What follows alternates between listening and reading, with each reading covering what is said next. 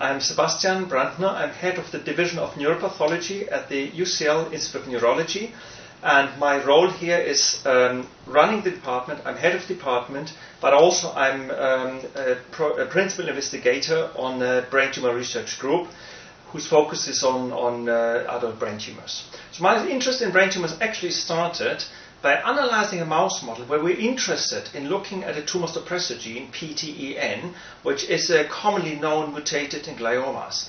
And how we started was actually inactivating, so essentially taking out the gene function in certain areas in the brain.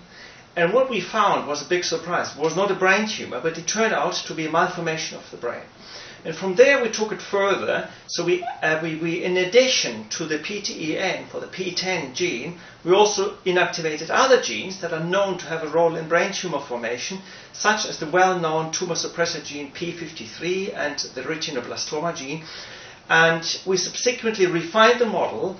And one of our aims at the time was to understand which cells in the brain are the origin of the brain tumors. The interesting thing was that both in our model and in humans there are a lot of parallels, how these tumors behave, how they grow, how they look, and what is the genetic profile of those tumors. My research interest already started during medical school, where I did a study on the auditory system, and later on I moved in, obviously in clinical medicine, and I started training in a laboratory where brain tumors was a big theme. That was the laboratory of Professor Kleihus, who established the World Health Organization classification of brain tumors. And he was one of the masterminds of modern brain tumor research in neuropathology. So this is how I started my interest there. Our laboratory has two lines of research within the brain tumors. One line of research is establishing a mouse model where we can study the initiation of brain tumor cells. So trying to find out in which compartment of the brain do brain tumors grow. And coming from that and being part, and this is part of for the current funding or the future funding that is enabled through the Brain Tumour Charity, we are now looking at a gene that has been recently, in 2009, been identified to be a starter gene in human brain tumors, typically in young adults and in middle-aged people, so-called astrocytomas. So our mouse models mainly address the biology of human gliomas. Gliomas are tumors that are intrinsic to the brain. That means they are derived from within the brain, from cells. They grow from cells within the brain. These tumors can have different degrees of malignancy.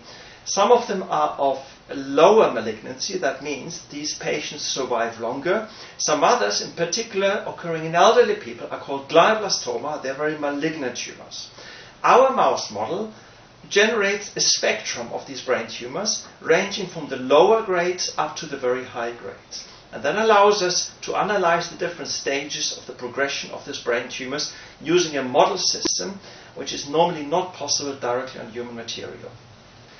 I received funding from the Brain Tumour Charity to investigate the role of a specific gene, which is called IDH1 gene, and how this gene contributes to the initiation of brain tumors.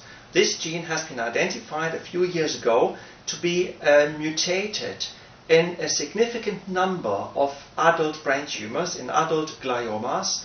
And a few years later, a mouse model has been generated, and we have obtained this mouse model from a laboratory in Heidelberg, from Professor Daimling, Andreas von Daimling, who made this mouse model available to us to study specifically the aspect, how do stem cells, or how is a mutation of IDH1 in stem cells contributing to generating brain tumors. Mouse models are a simulation of a human disease.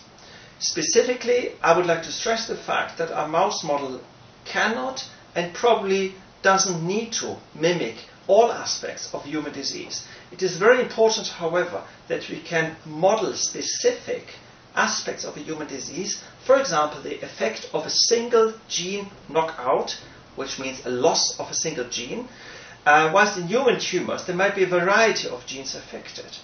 In the model, you can dissect the different aspects of a disease, whether it is a neurodegeneration, whether it is cancer, or whether it's inflammation. And of course, models have limitations.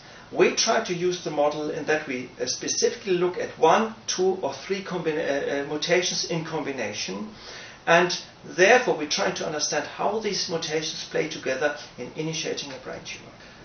The grant from the Brain Tumour Charity will help me understanding if IDH1, the gene that is mutated in astrocytomas in young adults, is in fact actually responsible for the initiation of brain tumors, or whether it just is a promoter or some accelerator in the process of a stem cell in becoming a brain tumor. So our work will mainly help understanding how these brain tumors arise, from which cells they will arise, and that will be indirectly leading to an understanding, a better understanding of the cell of origin and a potential treatment in the future. I think the biggest challenges, particularly for the brain tumor community, are those that it is still marginalized in a certain way, because the number of cancer, they are underrepresented in the overall spectrum of cancer incidence. And therefore, the very large funding bodies obviously focus on those cancers which are common. And therefore, I think it's indispensable, it's absolutely essential that there's a strong community that supports brain tumor research in order to address this kind of relative underfunding. And a number of articles in the newspapers have been exactly criticizing this sort of imbalance in funding from the Research Council and the Cancer Research UK. So therefore, I'm really grateful for the receipt of this fairly substantial funding from the Brain Tumour Charity. I think in the next 5 or 10 years we will probably have a much better understanding on novel line of research on specific type of modifications of the genome. And I think this is the way where things will go. Already now large consortia have formed to analyze not hundreds but even thousands of tumor samples across the world, where they align hundreds and thousands of samples and see whether there are different patterns, different subgroups. And it is already known that in medulloblastomas a number of treatment options have arisen from the better understanding of the genomic makeup of these tumors. I think in supporting the Brain Tumour Charity, people will support research excellence, and this can be guaranteed by a very robust mechanism that the Brain Tumour Charity applies to the quality control of the grant applications that we as a researcher submit to the charity. The charity then further submits it for peer review, so they can be scrutinizing the quality and the content of the grant applications, make suggestions for improvement, and then the charity has the opportunity to opportunity to decide which line of research to fund.